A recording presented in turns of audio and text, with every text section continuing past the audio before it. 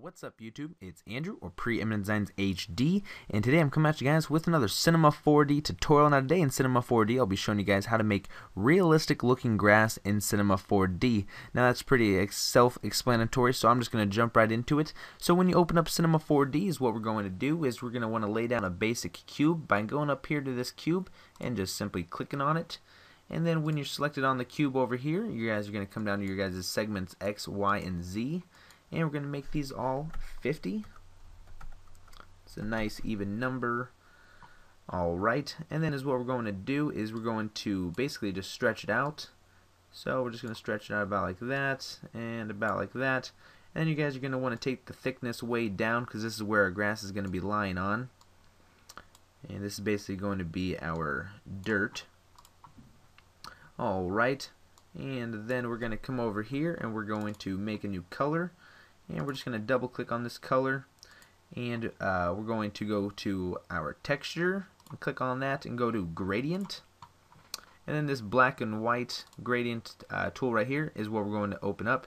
Is we're going to come in here and we're going to change the black color to a darkish brownish like so, and we're going to come over here to the white and make it also a darkish brownish color. And then we're going to right click on here and double knots. And we're going to basically just get rid of one of those colors. And as what we want to do is from type 2DU, we're going to change the type 2DU to 2DV.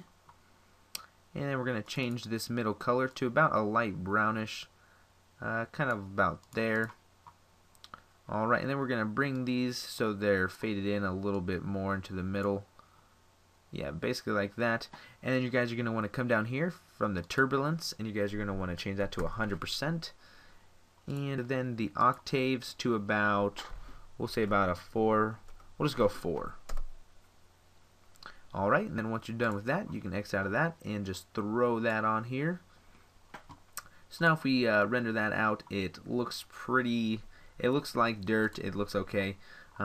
This is not too important. It's really what's going to be coming up next. So as what we're going to do is we're going to come over here and select on our cube, and we're going to just press C, and that's going to be making it an editable object. And now we're going to come over here to structure, and then we're going to go down to magnet.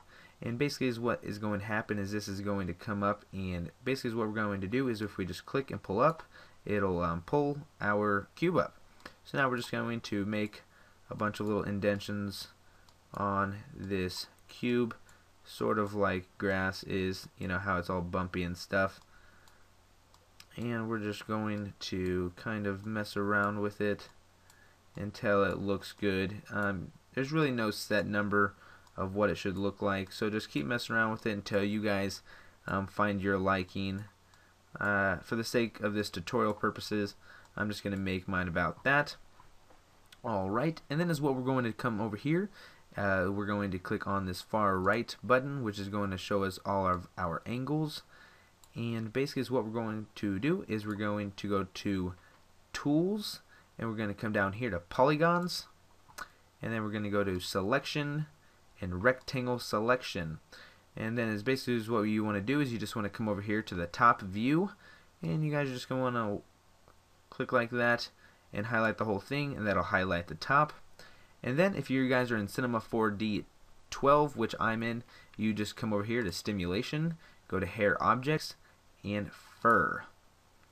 Alright, now after we're done with that, we can just come back here to this view, so just press this button on this one, and this will come for our 3D perspective. And then is what we want to do while we're selected on the fur is we want to come down here to the count, and we're going to make it about 40,000. Alright. And actually I might turn that down to about 30. Yeah, 30 should look a little bit nicer. Now after we add all that fur on, it's going to come up with a new material down here. It's going to say fur material, and we're just going to double click on that. And for the first color, it's going to be a bit of a dark greenish color like so. And then this one over here, this sort of light brownish kind of cayenne color, we're just going to turn that to a really light green like so. Alright, and after we're done with that, we can just press our render button, and it'll take a moment or two, and then once it renders out, you have pretty realistic looking grass. So, and then is what you guys can do is to make it even look more realistic is you guys can just come up here to this light button, zoom out a little bit, drag up this light to about right there, and then is what you guys are going to want to do is come down to shadow and turn on shadows map soft, and then if we zoom in on this a little bit more like that, and we just press our render button again, you guys will see that it looks pretty realistic and it looks really nice.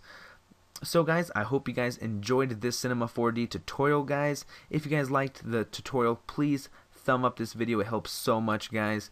And if you guys learned something new, come on guys, drop a comment in that comment sections below and let me know what you guys thought and you guys' feedback is on this. So guys, until next time guys, I'm Andrew, or PreeminentDesignsHD, where I make quality GFX for free and I make your visions a reality.